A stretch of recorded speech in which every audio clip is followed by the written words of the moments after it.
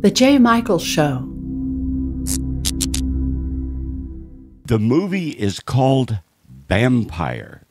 And I have with me today as my guest Zoe Wassman and Malachite Saaquya. And we're going to be talking about this new film that's coming up. Hello, Zoe and Malachi. How you doing? Good, good. We're just excited to talk about the movie. So, it's all we think about. That's 24/7. You've got a rabid vampire deer on your mind. There are worse things, right? There are worse things. Absolutely. Well, okay, Zoe, and you're the producer. Let me just ask you, if you will, to sort of give us a summary of what this movie is about.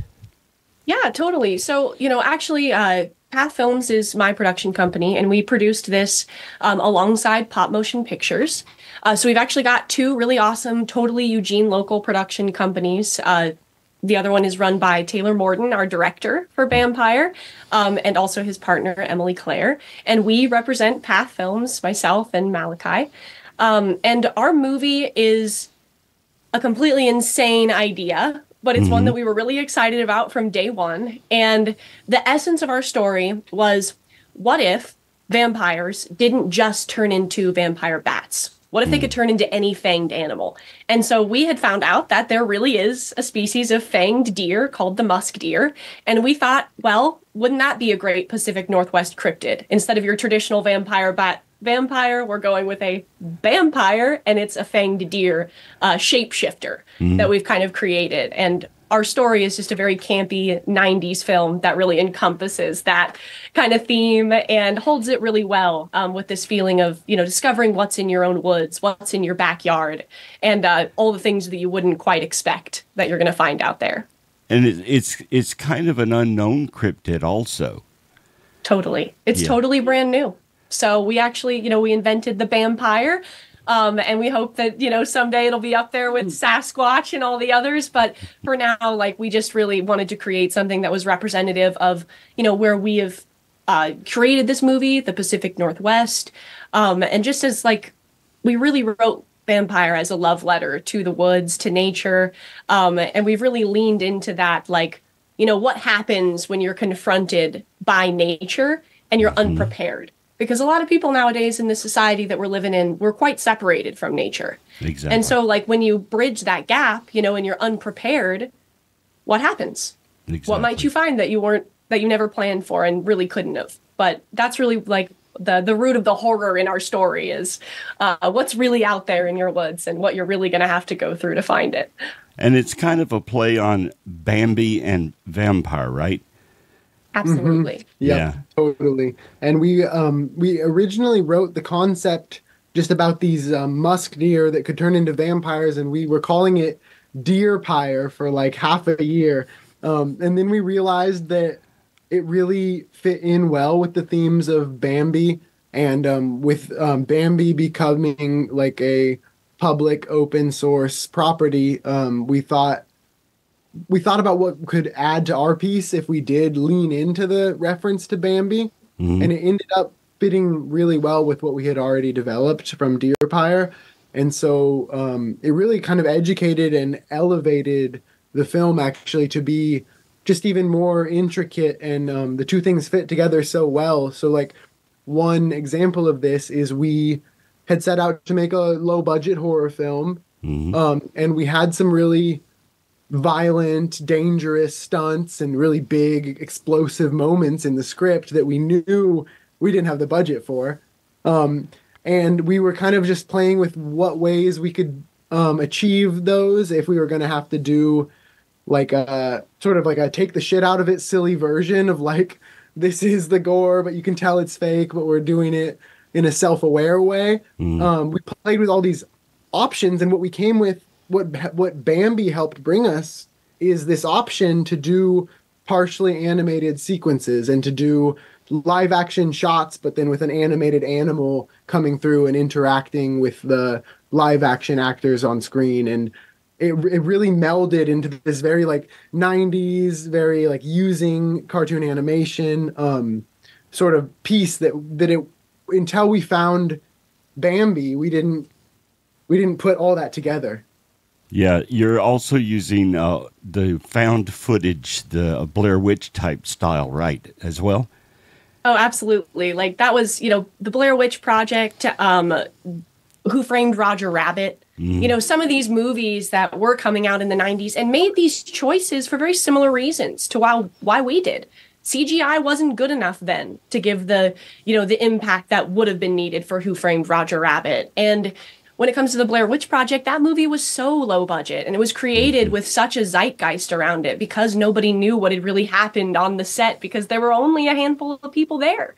There was a real, a lot of the movies that we used as a reference made the decisions that they did for the same reasons that we chose to go half cartoon and found footage. It was to be able to create a product that felt really high quality, but with almost no resources behind us. And, I have to just give a shout out to our local film community because really the fact that everybody stepped up and just, saw this crazy thing and thought, man, I want to help bring this to life and really believed in it, even though there was a lot of questions about how we were going to get it done and how we were going to achieve these large scale stunts and gore effects and every single element of this piece felt at the beginning like how do we accomplish this at all? And the fact that over time we allowed this piece to grow and change and evolve using these references from the time period that we were trying to recreate, we ended up really making something that tells the story even better than we originally imagined. And is really just brought this real spirit to it from the 90s, and for the same reasons that a lot of those choices were made back then, we were able to kind of, take inspiration from those source materials and then adapt and make our own solution so that Bampire could be what it is today.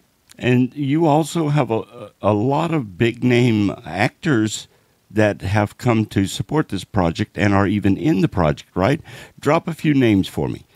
Yes, sir. So in working with Taylor Morden and all his expertise, we were able to just cast a really wide net and see what celebrities got excited by Bampire when we showed it to them. And we were able to get some pretty amazing, iconic people. We have Diane Franklin from Bill and Ted's Excellent Adventure. She's one of the two original princesses. She acts in our film. We also have Greg Sestero from The Room, cult classically just heralded film. And that one is probably the craziest little intricacy because we did build Bampire around some cult classic references that we were like, oh, even if nobody sees us for 10 years, we'd love to be someday brought up in the same with the same view as as these cult classics like Sleepaway Camp or like the Blair Witch Project that just started really small and spread through word of mouth, or like The Room. And so yeah, we got freaking Mark, we got Greg Sestero, and then we also got Lloyd Kaufman, which was really humbling, just sort of like a tip of the hat from so much, the people who came before and who have been kind of carrying the torch of making these independent horror films, Exactly. They're all in their own right. They all have this, foothold in independent film. That's where a lot of them started. And it was really cool to have these people kind of come out of the woodwork and say, this is where I came from. I started just like you, let me come and help make your project, just that much better than maybe, I wish someone who had come and done that for me. And I feel like a lot of that energy really was brought to Bampire. And I feel really fortunate that we were able to work with people who were not only just so wonderful and showed up, but also have this background, in coming from where we've started. And they were very encouraging. Just as, just wonderful humans, just really, really wonderful people to work with. And we feel really honored that they showed up to work on Bampire with us. Absolutely, yes. And the film itself, it's comedy horror. What will it be rated? Yeah, so there's a lot of nudity, swear words, drug use, violence in it. It's very much like a typical horror film in that sense, where it gives you everything you would hope for, from that genre. And so we might, ultimately not get an official rating because you have to pay for that. So technically it would be unrated. But if it was to be given a rated, it would definitely be at least an R. Yeah. Well, naturally, I mean, you got to have lots of blood, lots of gore, and a lot of screaming, obviously. The bare minimums, yeah. Yeah, the bare Right. minimum of screaming at least. So, Malachite, you are the lead actor in the film. Tell me about your role in getting prepared for it and what all you do in the movie. Okay, so Bampire has a very like ensemble based cast where like probably 6 characters are all given the spotlight as like the main characters, and they are this group of community college students who get brought into the wilderness on a field trip with their biology professor. So my character is sort of the I guess of that little group of college kids that gets taken camping. He's the closest one to being like the jock, and he's also definitely like the bad boy, where he's got like this big diamond earring, and he's not going to school. He's just selling drugs, and like he goes there because he's kind of dating one of the girls, but he isn't willing to actually date her, and he brings a gun camping, and he's just kind of like my character. He's very like. Probably the most out of place is how I see him. Like these are a bunch of really kind of like good kids, and he is actually maybe not as bad as he thinks he is, of like the bad guy, but he does have that like chip on his shoulder, and he's bringing that kind of attitude of like no one's gonna care about me, and I don't get what I deserve, and so I'm just gonna like take that out on the world. I think that's his attitude, and it's fun because throughout the script he gets humbled in a lot of really fun, horrific ways. Well, Zoe, if you will, tell me a little about this ensemble cast, who all is in it, and a little about their characters. Yeah, so one of the, we actually cast nationwide. So we have a couple local actors from Portland. Jeff Brosey is one of the first names I'll bring up. He was actually in Animal House, which is like a Eugene local, kind of our claim to fame, until Bampire, of course. So Jeff Brosey is amazing. He's got just a really big list of things that he's been in, mostly independent work, but he's been just really getting out there and doing a lot of modeling as well. And he's just an incredible actor. Like, he really brought the manic professor energy that we needed while keeping this really grounded, really beautiful performance that I think would remind a lot of people of like Chevy Chase in his early days, going on his family vacations and that kind of a thing, where he's just a really lovable, like he brought a really lovable essence and a really like kind of wily professor energy, but while really maintaining that authenticity and making you feel like this is a real person who would make these choices in a motivated way to do this crazy field trip with his students. So Jeff Brosey is one of the first people that we ultimately had even looked at for Professor Charlie, one of our lead characters. We also have a child actor from Portland who is 8 years old. His name's Weston Oliver. And we are actually his first feature film, which I just feel so honored because this kid's a rock star. And he's been actually like since working on our set, just booking like campaigns in LA. He's been working on other feature films, and just like according to his mom, who was just an amazing support and just amazing person to have on that with us, that this project has really just like lit a fire for him. And he's just really gone on to want to create more artwork. Obviously, Malachi is also one of our like local actors. Another kind of close by human that we got out of Olympia, Katie Gibbons, who is incredibly talented. And she really brought this like very grounded and I would almost say like carefree energy to this role where you really wouldn't have anticipated that's what you would be getting. And so she kind of plays this like hippie wanderer of the woods, wanting to protect nature, but still just being, trying to find her path into how she's going to do that.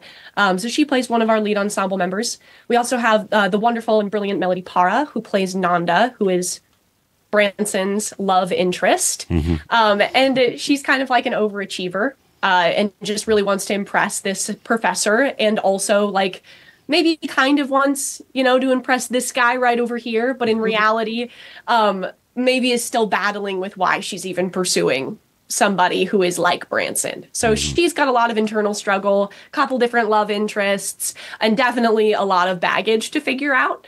Right. And then we've also got Paul Addison, who plays another college student. And he's actually the one who manipulates the footage camera, the in-world camera that we use. And he's really also kind of just look for a path, but doesn't know how to get there.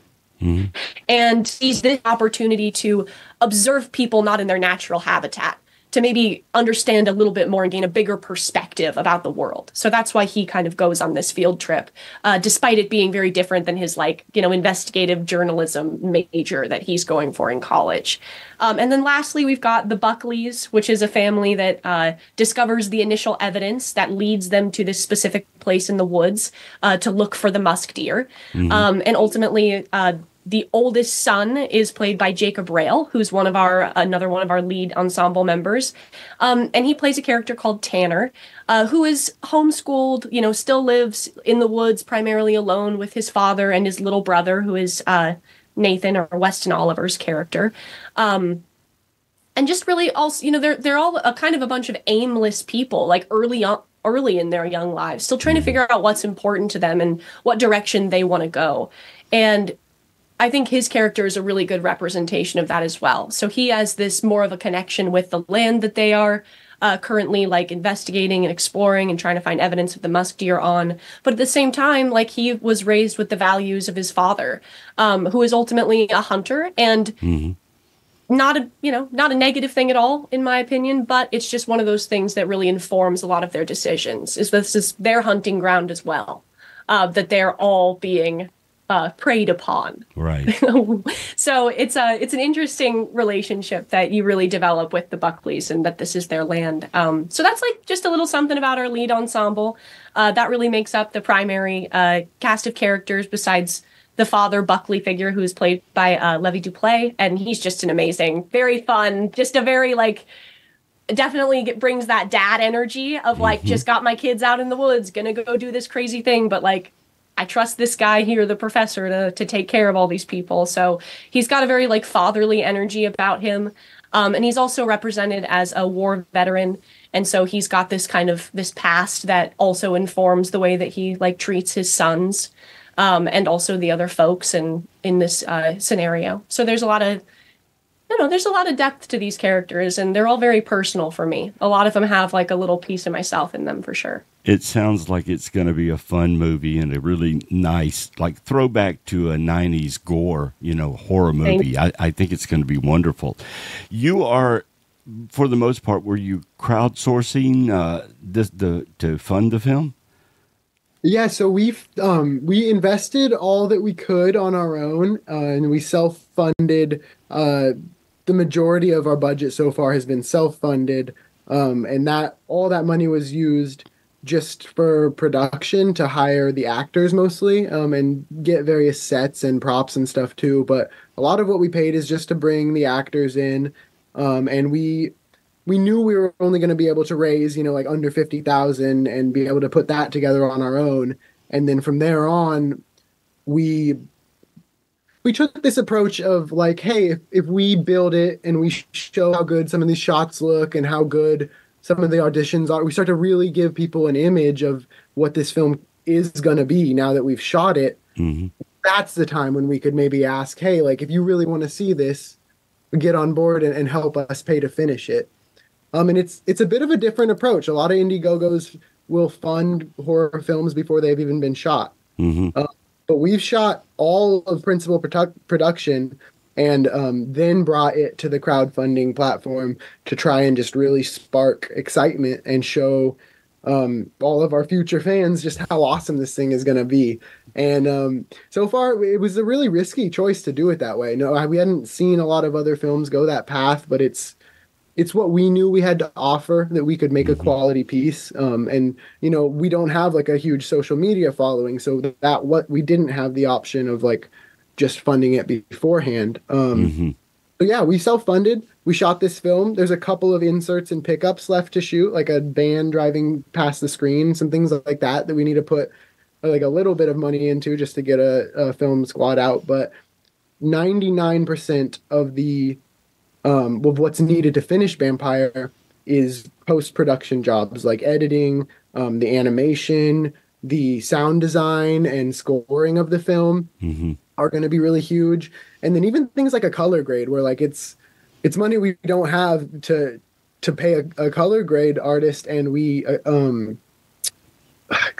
the footage and the performances are so good that we just know that we don't want to short it at the color grade stage. We want to finish strong. Yeah. So it's like you don't realize it's not there until you see it done poorly. You know, it's like you really want to make sure that we give this the polish it deserves. So you have 99% of the film is done. Some people have already seen it.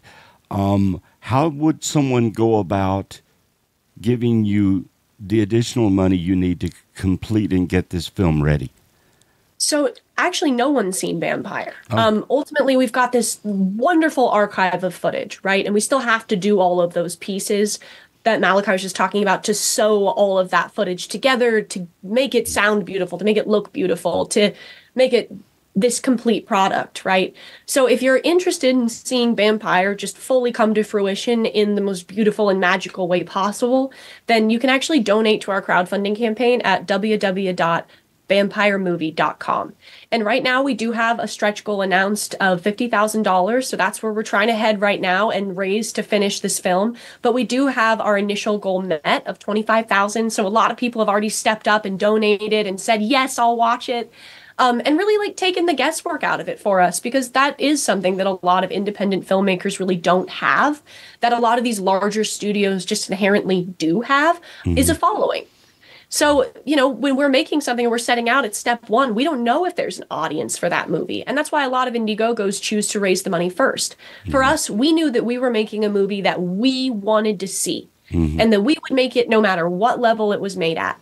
And meeting Taylor Morden, having him step in and provide all of the expertise that he has, really brought Vampire up to that next level. And that's where we're at right now, is that we have actually completed this thing at a much higher production value than anything else than we've seen personally come out of our filmmaking community in a really long time. And so if we can take this and nurture all that energy that our filmmaking community has put into this project, all this love that they've really, you know, given Vampire and elevated it to where it could be. Now we feel like, well, isn't it our job to make sure that all of that effort goes seen and rewarded? And so the next $25,000 is not just get it done, get it out there. It's stuff like film festivals. It's stuff like a theatrical release. Right. You know, there's a level. That was going to be my next question, is what is your goal for where the movie, when finished, where is it going to end up? That's what we still have to figure out. Yeah. We would really love to say that we've got, you know, a pathway out, but what we do know is we want Vampire to be seen by as many people as possible. And so if we can complete this product and get it out there, you know, show the world. Like, we really believe that our audience exists and that they're going to step up and support it once they see it too. But really, like, we also think we're making a beautiful enough product that we could get it on one of the major streaming platforms, or even get it distributed by someone that we've all heard of, you know? Such as Netflix or something like that. Exactly. Yeah. And we do have that as an option, but our goal is really to just make sure that as many people who get to see Vampire as possible, and then it gets out there to them first. And like, if that, you know, if they can help us make this thing, you know, seen and known and give it a little more notoriety, that's just going to help us, you know, get it out there to more and more people. So that's really our goal right now. Well, to quote a 90s film, if you build it, they will come. So that's what I always we can get all of this. Yes, let's go. That's my attitude as an artist. It's like you just got to keep getting better, and eventually you'll become relevant to people if you're good enough at your craft. Like, but I do want to mention, I want to talk on it for a second, because it's being at this place where we've completed such a high quality film, and then you know, we don't know what the distribution options will be for us. It's a very scary moment. Like, we've bet not only, you know, all of our savings, but we've bet like 2 years worth of our work on this thing. And, you know, the riskiness of it actually paid off better than we ever could have hoped for. But now we have this little refined project, you know, this little piece that when we give it to the world, it could be not ours anymore. We could give it up if we made a bad deal for the distribution of it. We could give it up and then never hardly see any money from it and lose creative control of it completely. So that's like the furthest from what we want. We would love the support to release this thing in an entirely independent way. If we can get the eyes on it, our local city, Eugene, has a really great like art community where people are always going out to events, and we know we can do the premiere here. We know that there's some local theaters that will let us run Bampire for I think at least a month at the end of this year.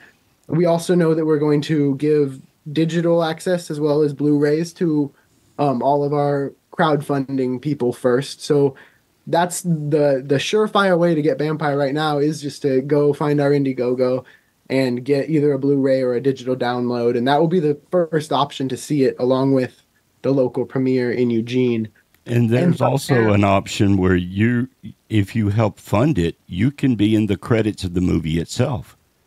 Yeah, there's absolutely, for any of the folks out there who are just really looking to support independent filmmaking or want a credit on your own IMDb as an artist, Bampire is going to be beautiful. It's going to be impactful, and we really believe that it's going to be a hell of a piece of art. So, on our Indiegogo, we've got associate producer credits as well as executive producer credits. That could be a very meaningful credit in the future as an independent filmmaker, because we really do have quite a few names in this film that are far beyond the level that we're at personally, like Greg Sestero, like Diane Franklin, but even like our director, Taylor Morden, who's really gone out and made a name for himself in documentary filmmaking. There's some real talent behind this project, not only in our big names, but just for all those folks out there who have been behind the scenes. This movie was made by people who love Bampire.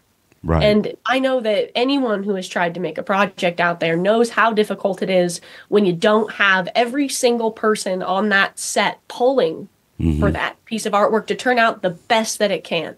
And in our case, where we had very little money, very little resources, and very little time to accomplish these goals, we had so much love and support poured into it by the folks who did work on it.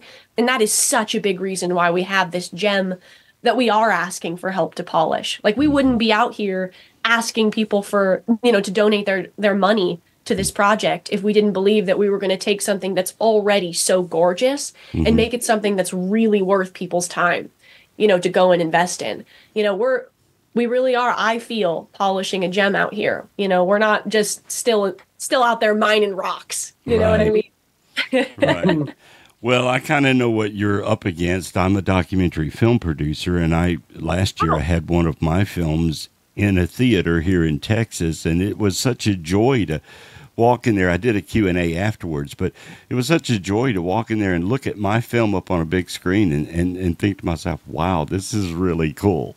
Yeah, serious. That moment is so impactful. It's such a privilege. It is such a privilege that we are getting to do what we do right now. And I have to say, at Path Films, for this project and for any project in the future, man, I came from a really small town, and there's a lot of artists in my town that are never going to get in front of a cinema camera. A lot of actors who will never even get on a big stage because there isn't one where they live. Right. And in our case, it is such a privilege for all of these artists, for the people even getting to hold those cameras, to set up the lights, in reality, to work with that level of gear, that you just can't forget it. Too many resources get poured into projects like this to forget how lucky we are to get to do them. Right. So, that moment of just seeing your work come to life and having so many people just there just to enjoy it. Wow. Wow. Well, that is fantastic. Well, Zoe and Malachi, thank you so much for being my guest and telling me all about Bampire, because I can't wait now. I got to go see this thing when it comes out. www.vampiremovie.com, man. I will be there, and thank you very much. Awesome. We will see you next time on The J. Michael Show.